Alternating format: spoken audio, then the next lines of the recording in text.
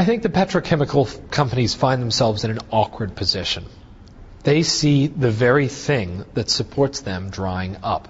Via the action of selling fuel, they are creating a void, a vacuum in their product. At the same time, there's this smattering of bioenergies and biofuels. What they've done is they've said, we're green, and they've invested in safe technologies. Technologies they knew would not compete with their market. BP invested in solar. Shell, wind. So you see this incredibly intelligent investing and very, very, very well manicured green campaigns. But what really needs to happen for those companies, not for the American people, but for them to survive as companies, is they need to look very seriously at biofuels, ethanol and biodiesel. It's hard because their stockholders are saying, we sell oil. Sure. That's how we make money.